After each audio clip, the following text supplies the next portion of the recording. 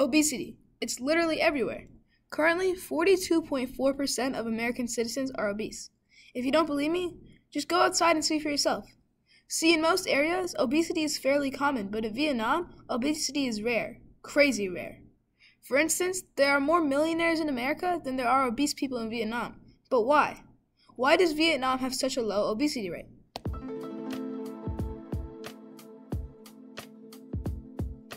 See, there are several reasons for this low obesity rate, and that's why we made a list of top 5 reasons Vietnamese citizens don't commonly get fat. Number 1, portion size. In Vietnam, foods are commonly served on smaller plates, which lowers the portion size and regulates the odds of an individual food binging. In addition, Vietnamese meals normally include a larger variety of dishes that are rich in protein, leafy greens, and healthy fats. Fats? Healthy? No way. Yes, fats can be healthy, and that leads us to number 2 on our list. Number 2, healthy fats. What differs popular fats in Vietnam from popular fats in Western countries is where they come from. See, in Vietnam, their fat sources can consist of beef, fish, and healthy oils, such as avocado, sesame, and olive oil. But in America, most of our fat sources come from industrial seed oils and overly processed foods that contain some interesting ingredients. In addition, fish is quite common in Vietnamese cuisine, and if you didn't already know, fish is very rich in omega-3 fatty acids. Omega-3 fatty acids provide the EPA and DHA your brain relies on to properly function. Studies from the American Journal of Nutrition suggest that 1.5 to 2 grams of fish oil daily can play a significant role in fighting inflammation and helping prevent heart disease. Number 3, desserts and snacks. Vietnamese snacks and desserts consist of banh truong, better known as square sticky rice cakes, or a large variety of fruits and nuts. Compare this to American snacks and you'll see a large difference, though recently a popular sweet yet chewy drink has been popularized in America. Boba. If you don't know, boba is a tea-based drink that contains tapioca pearls, which will add a unique textural element to the drink, and in recent years, this drink has gained a large popularity in America. Though boba as you know it in the US heavily differs from what you get in Vietnam. See, when Taiwanese immigrants originally brought boba to the US, it was a mild and sweetness drink. But over time, we added increased amounts of sugar for pleasure, and currently, boba can contain up to 90 grams of sugar.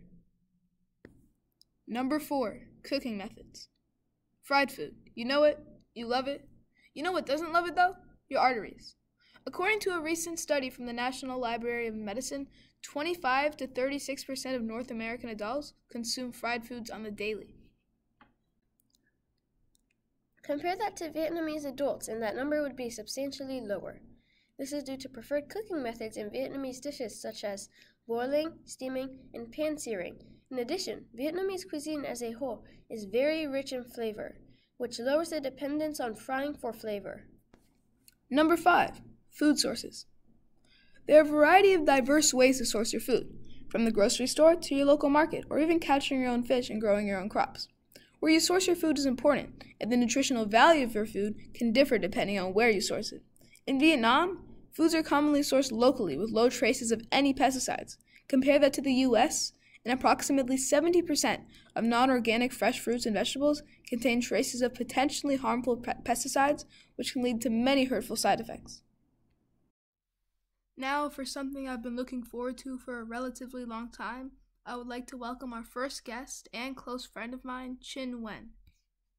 Food here, it's gonna be like the street food here. It's gonna be like less concentrated fat, but more on the natural fat. And so the snacks as well. America, we have a lot of high sodium, high fat like snacks. Like pig skin is an example. Like dried up pig skin. That's just like there's fat in that as well. There's fat in chips. It's like everywhere. While here, like getting snacks is much harder because supermarkets aren't like walking distance. We don't have CVS's here, and so it's gonna be harder to reach, and it's just gonna be a much more tedious process. There's not as much like nearby pharmacies or anywhere you could buy like snacks.